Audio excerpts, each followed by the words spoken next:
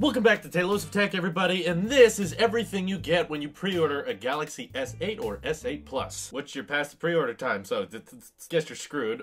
First thing I got 2 days ago, without even the phone, was an amplifier speaker dock. No clue what that is. I didn't ask for it. They didn't tell me it was coming. It was just a gift from Samsung. Okay, and the other thing you get for free with the purchase is a Gear VR headset by Samsung with a controller included, powered by Oculus. Very curious to see what we get with that, but of course, I'll unbox what we care about the most first, the Galaxy S8 Plus, because you guys don't watch the whole video anyway. Here we go. Okay, this looks like our classic little lid opening experience like I got with the Note 7. Let's just hope it's not as explosive. And watch out. Wow, such a wide, long, tall phone. It's like looking at an ice cream sandwich. Man, that display is just so different. The aspect ratio. Oh wait, no, I don't want to peel the display off yet. Plastic on there. Oh man. Okay, now I know Samsung went all out for looks on this one, and that's its priority, and I've made fun of it a lot, but man, does this look cool. Very, very light in the hand, very premium material, and okay, it's time to peel the plastic off. Let's do it, okay?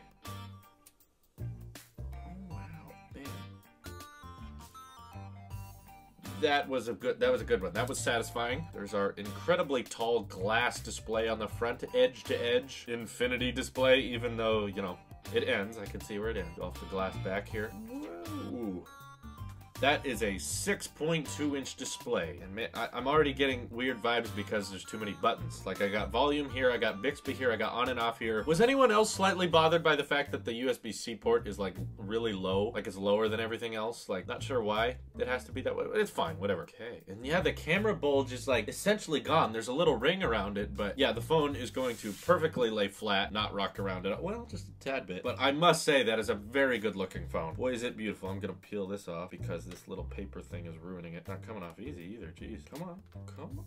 There. Alright. Why'd they have to ruin it with all that stuff? And man, like dust in the room is collecting on the phone and it's already super obvious. Let me clean this beautiful guy up a bit. Just a couple things making it terrible. Okay, booting it on now. Power.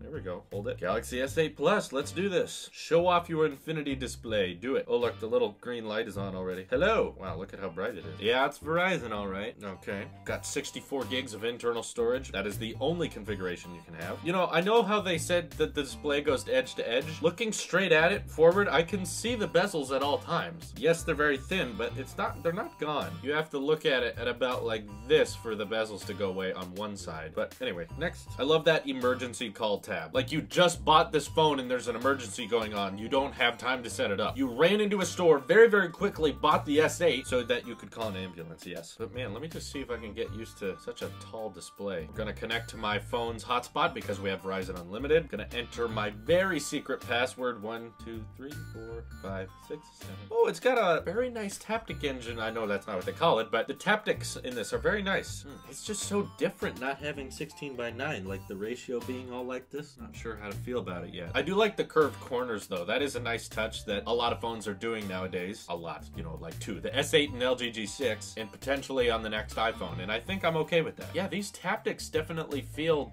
different than I remember on the Note 7. So they may have done some improving there. Just signing into my Google account real quick. Agreed to sell my soul to the devil. Okay, look, just in a moment like this, look at how much text is on the screen. It's nice that you have so much space to look at, but at the same time, I'm like, I can't take all this in at the same time. It just takes some getting used to, I'm sure. Next, the Note 7 booted up very quickly once you logged in. I'm curious to see how long this will take. Oh, here we go. Set up face recognition, set up fingerprint scanner, iris scanner. I think I'm gonna go with iris because I had that on the Note 7 and it wasn't very good. It wasn't very intuitive and I'm curious if they've improved it now. So I'm gonna set up the iris scanner.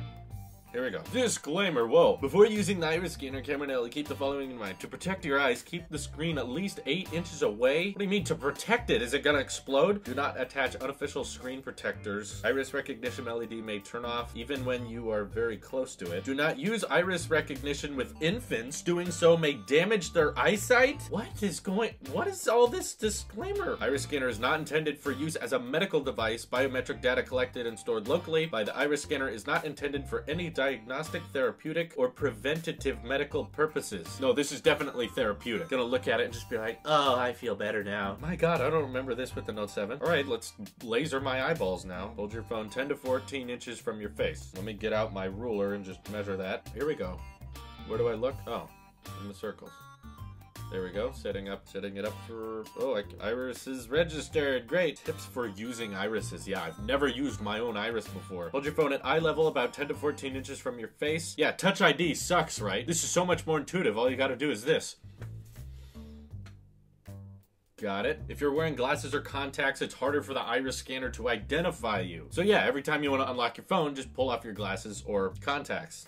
Got it. Oh, and also make sure you open your eyes all the way. Don't be squinty. You know, if it's early in the morning or anything, make sure to open your eyes all the way. Oh, and also don't do it outside, because if it's in direct sunlight, it probably won't work. Oh, and make sure there's nothing on your phone, like keep the cameras clean. If there's a smudge or something on them, it won't work. Select a mask. All of these rules, and now I can put a face mask on.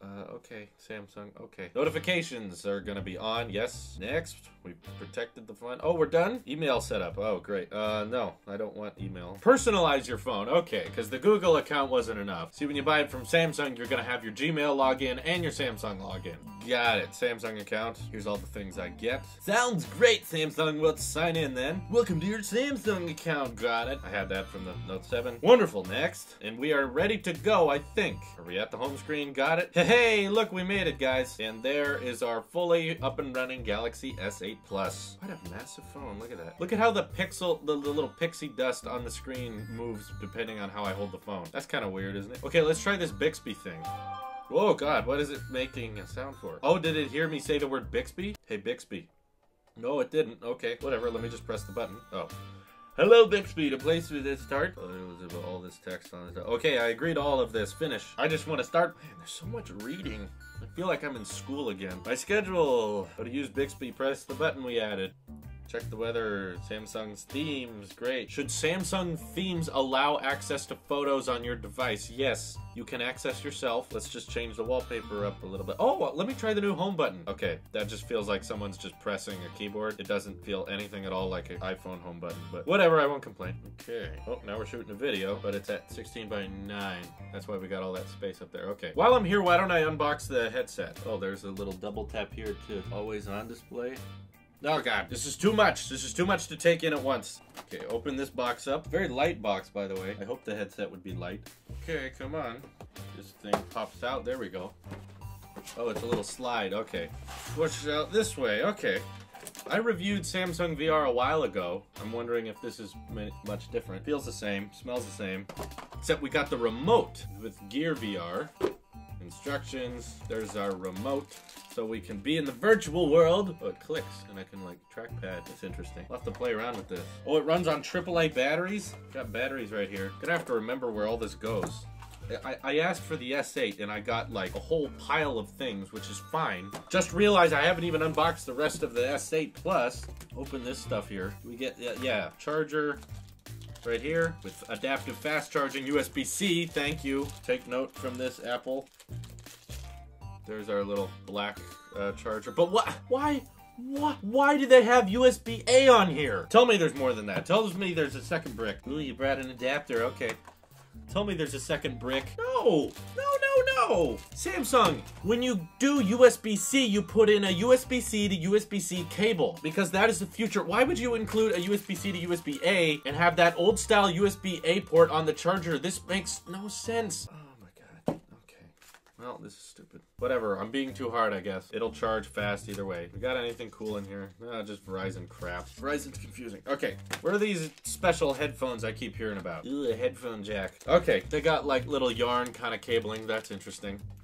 Open you up. Definitely will compare these to my AirPods. Sound quality I expect to be very top-notch because these are expensive, I heard. Open all this up. Interesting. These very light cables. They're not plastic. It's like having a yarn. They're almost elastic. Jeez. I've got my little buds here. Oh man. Having a cord. This is gonna be different. I don't even remember how to put these in anymore. Okay, and before I go, move all of this stuff and unbox whatever the heck this special random gift was. Amplified speaker dock.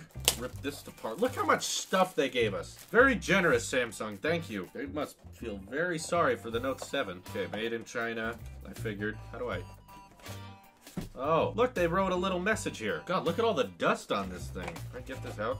What does it say? Thank you for ordering the Galaxy S8. Please accept this gift as a small thank you for your business. Why did you leave all this dust on this speaker here? Was that how it's designed? Oh, is it a thing? My God. You literally drop your phone into the top of this, like so, and it just makes the phone speaker louder at the same time. Okay, this is ridiculous. Look, it's flimsy on there. It's just gonna break off. Samsung, just make your phones cheaper. Look, this thing is shedding black, like, hair all over me. Okay, I don't want that.